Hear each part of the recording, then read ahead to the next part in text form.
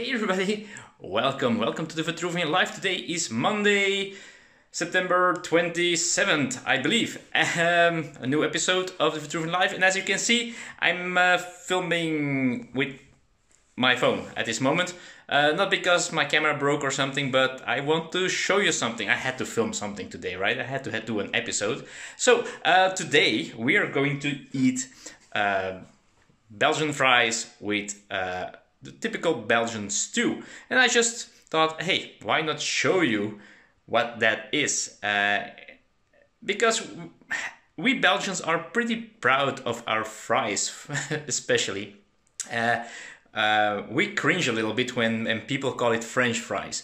On the other hand, if you make it the right way, then it's Belgian fries. Sorry, if there are French people watching, it's all as a joke a little bit, but still we are proud of our fries, and we sometimes don't like it that people call them French fries all over the world. But anyway, I'm going to show you how we make them fresh, homemade. The stew has already been made. It has to be heated up. It's best that you do it the day before, so it can rest for a night. So I'm going to show you the pot with the stew. I'm not going to show you how that is made. That's more of Elise's job, because there are some parts of it that I'm not as good at. I'm not the best cook. If you have seen my video where I made pancakes, you will know, right? But I'm going to make fries. That was my job today. So let's join. You can join me if you want. And before we go to the fresh, the fries making stuff, this is, by the way, a very good pot. These are great pots for making stew, folks. It's I'm not getting paid for or anything, but this brand of pots, Le Creuset, is just fabulous. And there we go. This is a stew. It might not look very tasty on screen, but it is very tasty if you eat it. It's the greatest part. Meat, sauce, some herbs, and it's so delicious, especially with Belgian fries. All right, let's make those fries, right? Now the first thing you need is good potatoes. Now these are potatoes that are sold in bags at just at the grocery store, and these are especially for fries. Now don't ask me what makes these better for fries.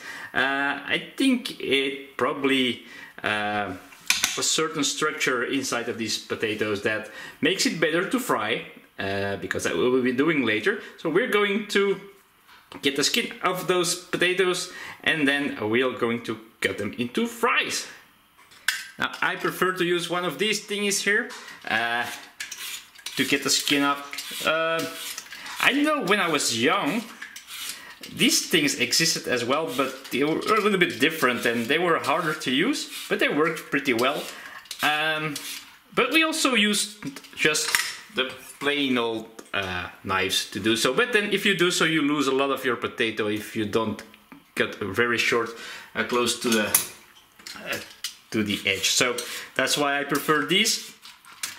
And well, you try to get rid of everything, of course, but hey, there we go. So that's what we do first. There we go. And we do that with every one of these, of course. Okay, now if you're done with that, I'm not sure if this will be enough, we'll see later. But if that's done, you'll have to wash these very well to get the starch off a little bit. So that's always the best thing to do. So just wash your potatoes, also to get the dirt off, because they grow underground. There we go. Time to make fries. Now there are many ways to do this. You can again use a knife or a bigger knife if you want and cut fries out of these, or you of course can have some help with some equipment. So this is again not going to call how it's called. It's not a commercial, it's just me making French fries. No! Belgian fries! So now I'm using this size here. You can make them bigger if you want. Now I wouldn't make them thinner. That's not really how they should be. Really thin fries, like in the McDonald's or something like that. Especially, well, in McDonald's in Belgium. I don't know how they are in the United States or something. But this is a little bit about the size that you probably prefer. So the way this goes is you put, and I'm not sure how this works well, put it like this, and then we make a fry. Well, multiple fries. There we go. This is it for 2 persons. I think this should be enough. If it's not enough, well, we'll see what we do then. But anyway, this is what I made. I did one more potato than I showed you before. Now, before doing this, I also dried them a little bit because, of course, if this is wet or too wet, it's not good if you're going to fry it. Now, talking about frying, that's what we're going to do next. We're going to pre-fry these fries. That's very important. Now, before we start doing that, you can use different kinds of things to fry your fries in. You can use oil, which we used to do most of the time, but now we come to the other thing. This is actually, well, grease, animal grease. Now, there probably, if you are vegetarian or vegan, you can probably do other things. I'm not really at home in that world. I eat meat, and maybe I shouldn't, but hey. Okay, so this is how it looks like before it's soft, because this is hard now because it has to melt, and that's why we put this on 140 degrees Celsius at this moment. So this is going to become a fluid. Now this is a little bit older already. We were planning to change it before doing this, so it's a little bit dirty. You have to change this often enough to get good taste and no real grease on your fries. So there you go, it's just stuff starting to happen there. So when that's ready, we get back to it.